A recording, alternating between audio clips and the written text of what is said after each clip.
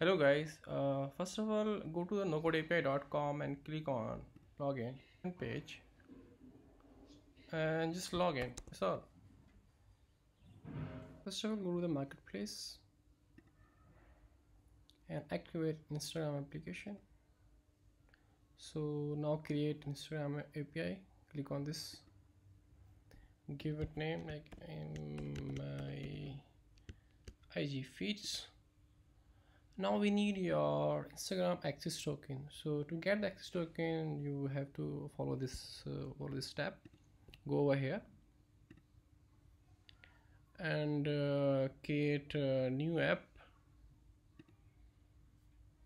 I called test IG. Okay,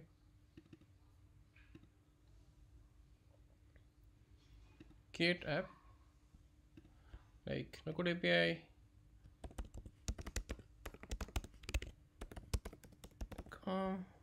create app ID, submit.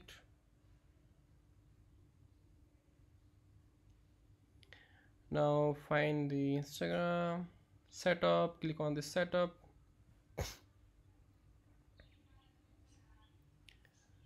go over here basic display,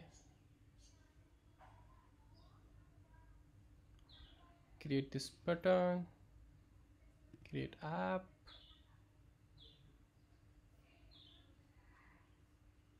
now you have to add a tester, add a tester, Instagram tester.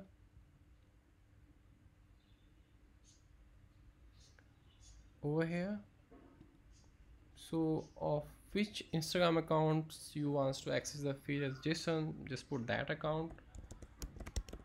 So I'm putting my account and submit.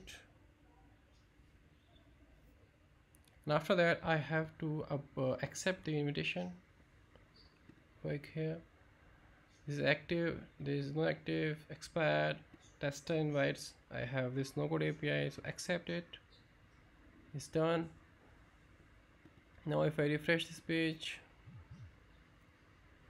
this is done. Go back to the Instagram and basic display,